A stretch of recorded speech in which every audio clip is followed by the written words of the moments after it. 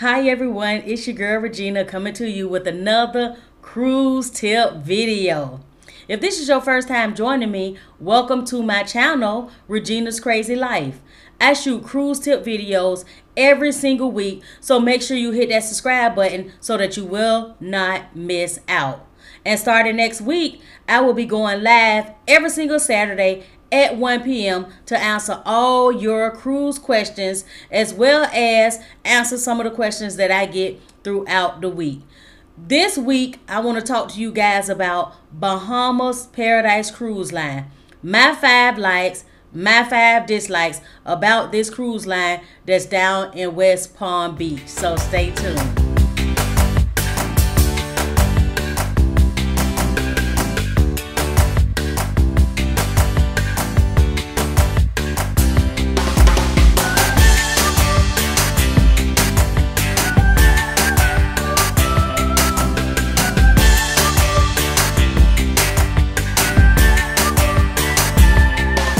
Before we get into these 5 likes and dislikes that I know everybody is dying to know what my likes and my dislikes is, I want to remind everybody that this channel is sponsored by renewgoo.com. I'm going to leave their link in the description bar so that you guys can head over to their website and check out all the items that they have at 70% off retail price. They have comforters, sheets, towels, washcloths, health and beauty, lamps, you name it, they got it. Purses, perfume, hundreds of things that you can purchase at 70% off retail price, and they will ship it right to your home. And don't forget, when you place that order, use my code Regina for 15% off. I will leave the link and the code in the description bar so you guys again can go over and check out their website. You will not be disappointed.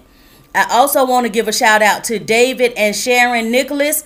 They subscribed to my channel right before I shot this video, so thank you guys so much for hitting that subscribe button. And I also want to thank everybody that have subscribed to my channel and all the people that watch my videos. Thank you guys so much. And again, keep hitting that subscribe button. Thank you guys for all the love.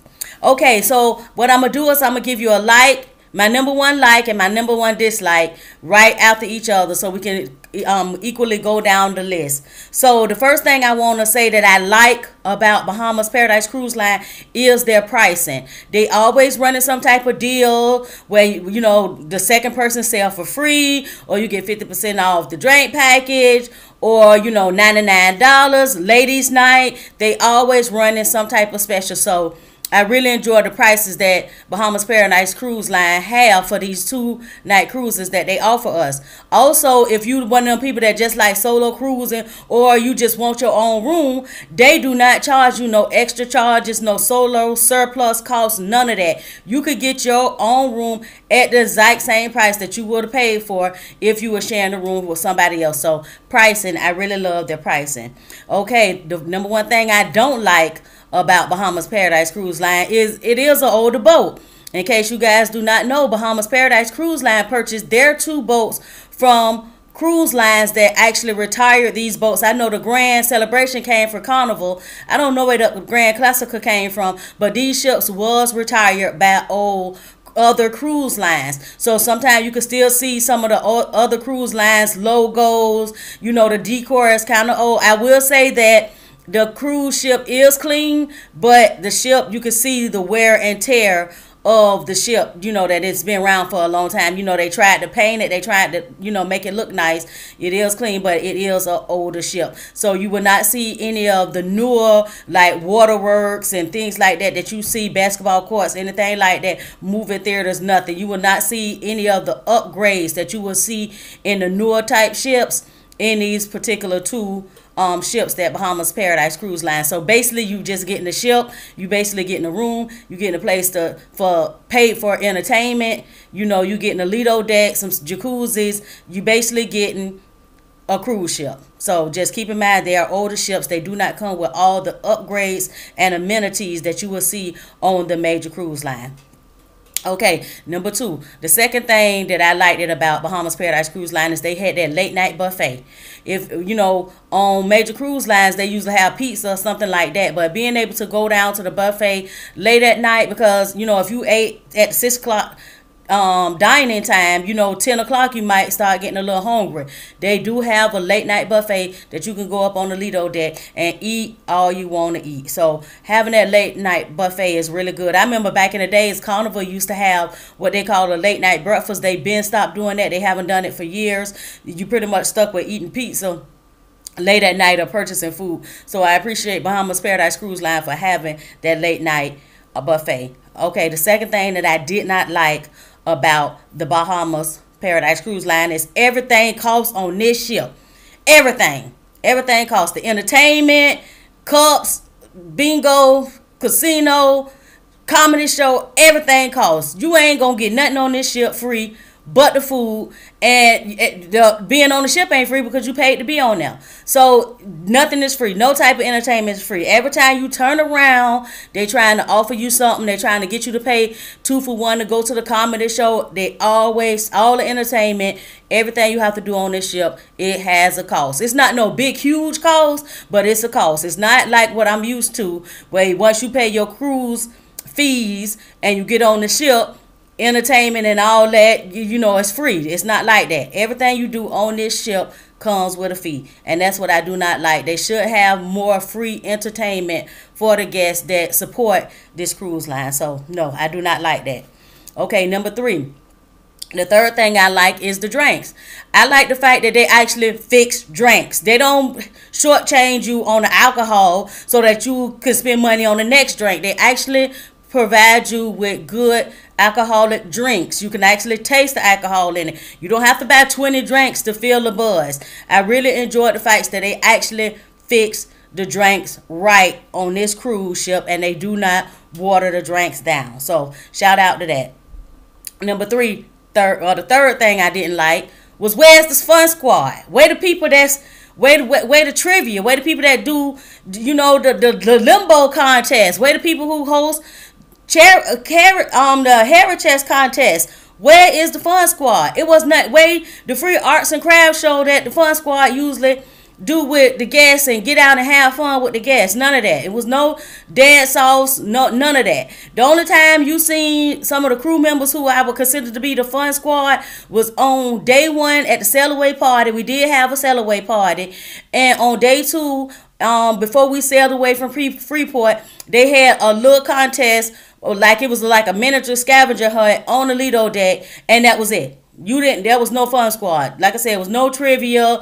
It was no little arts and crafts show. It was no tower folding class. None of the little free stuff that you would get when a ship that have a fun squad. I mean, they was pretty much non and void. So Bahamas Paradise Cruise Line, just a tip, get you a fun squad, play some games with the people. They really would enjoy it, and it won't be such a big deal when you asking them for $10 to go to a comedy show. So maybe you want to get a fun squad to do some activities with your guests. Okay, number 4 is the main dining room. I really enjoyed their main dining room. It was really nice. The dishes and stuff was clean. The service was good. They brought us whatever we ordered off that free menu. It wasn't overcrowded.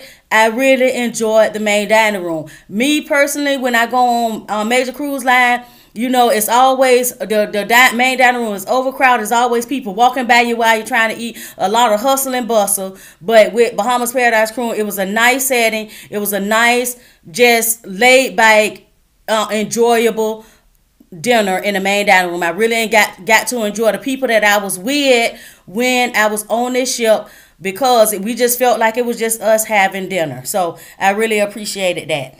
Okay. The fourth thing that I didn't like about Bahamas Paradise Cruise Line was they closed the buffet during the main dining room hours. Like the first night, you know, I was okay with going to the main dining room. You know, you always, you all excited. You know, you're on the cruise, blah, blah, blah. But on the second day, after you've been in port all day, you've been to the beach, you done got all this sun, you might not want to get dressed up and put on heels and all of that and head over to the main dining room. You might just want to go up to the Lido deck, grab you something to eat, go back to your room and chill. You couldn't do that on Bahamas Paradise Cruise Line because the main buffet on the Lido deck is closed while they're having 6 and 8 o'clock dining. So don't skip the main don't skip dining at 6 or 8, whichever one you pick, because it's no food for you to eat on the Lido deck unless you paying for food. Now, if you're gonna pay for something to eat and not go to the main dining room, then that's fine. But the buffet is closed. The only thing available on that buffet is ice cream and something to drink. That's it. So the buffet do be closed when it's 6 o'clock and 8 o'clock dining going on. Okay, number 5, the 5th thing I like about Bahamas Paradise Cruise Line. Let me tell y'all something. I done been on a lot of cruises. And one of the things that I have never done while I was on the cruise is get in the pool on the main, on the Lido deck. Because the pool on the Lido deck, from the time you get on this ship until the time you get off these ships, is overcrowded. Now, for the first time when I went on Bahamas Paradise Cruise Line, I actually got on in the pool on the Lido deck. It wasn't overcrowded. The Grand Classico actually had 2 ships. They had, 2 pools. They had one in the middle of the Lido deck, and they had one on the back of the deck where the 2 jacuzzis was. So I actually was able to get in the pool while I was on this cruise because the Lido deck was not overcrowded. Everybody that was on the Lido deck was nice and friendly, and they had all the chairs and everything was organized. They didn't have chair hoggers, none of that. So I enjoyed my time on the Lido deck when I was on this cruise. The 5th thing that I didn't like about Bahamas Paradise Cruise, this is my final one, is where's the cruise director?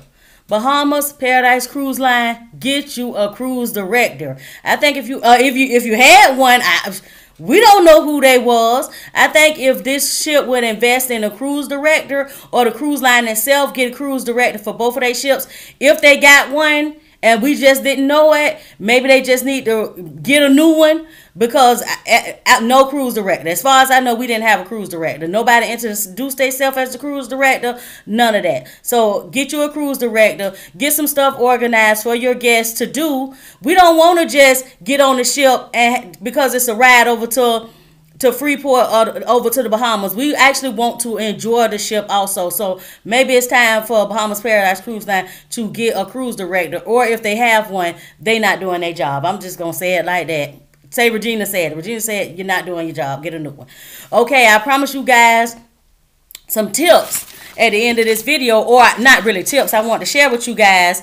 Okay, before I end this video, I want to let everybody know I did go on, last year I went on the Grand Classico. This year, July 25th through July 27th, July 27th, that's 2020, I will be on the Grand Celebration. The Grand Celebration is actually total cost for me to go is $257.45. I actually purchased, they had 50% off 10 coupons for alcohol, so I actually paid for that also, which was $43.39. So my total cruise came up to $384. But if you thinking about getting on this cruise with me, I've never been on the Grand Celebration. I have heard things about the Grand Celebration, so I specifically set for me to go on this ship so I can get us some footage, I can get us some feedback, I can find out what's going on, what's not going on, so I can bring it back to you guys who either thinking about going on this cruise line, or you already booked this cruise line and you might be going after me. So again, I will be on the Grand Celebration Saturday, July the 25th through Monday, July the 27th, 2020. Join me if you can. All I did was I called them, booked it. I put $50 deposit down. I actually, you know me, I'm a budget cruiser. I put a $50 deposit down. As long as you have the cruise paid off 30 days before you go, Bahamas Paradise Cruise Line is fine with it. So I set up me a payment plan to pay $63 a month until it's time for me to go. So again, I'm going on a Grand Celebration. I got a few questions I am going to call Bahamas Paradise Cruise Line, because I happen to look at the literary, I never can say that word right. God, never can say the itinerary, and I noticed that it actually didn't say Freeport. It actually said Grand Bahama. So I need to call them, because Grand Bahamas is still on the Freeport Island. I know Carnival built their own port over in Freeport, so I don't know if they're going. We are now docking in where we docked at when I went on the grand celebration, or as we docking at the Carnival port, which is I hope we is, because Carnival built all type of stuff over there for their passengers. Because I did notice when I was in Nassau, shout out to Bahamas Paradise Cruise Line, I think they trying to listen to some of the stuff we say and try to do some upgrade, because now they have Nassau on the Grand Classica. The Grand Classica now go to Nassau. I literally seen the Grand Classica in dock when I was on the Carnival Magic 2 weeks ago. So yes, the Grand Classica do go to Nassau. So now you have that choice of either going to Bahamas, the Nassau port, or you go head over to Freeport. So again, you guys, if you can join me, join me.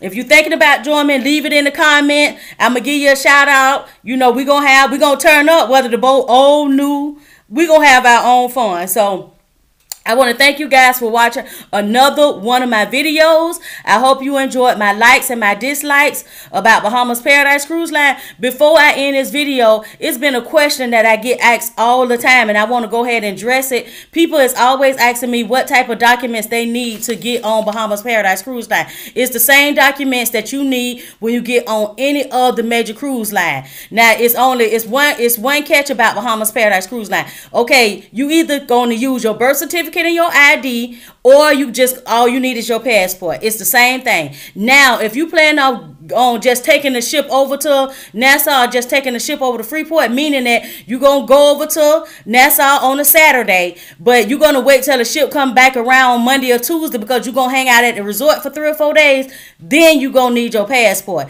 But if you just taking the ship over there for the day, and then you're going to get back on the ship when it's time for the ship to sail away, all you need is your birth certificate and your ID or your passport.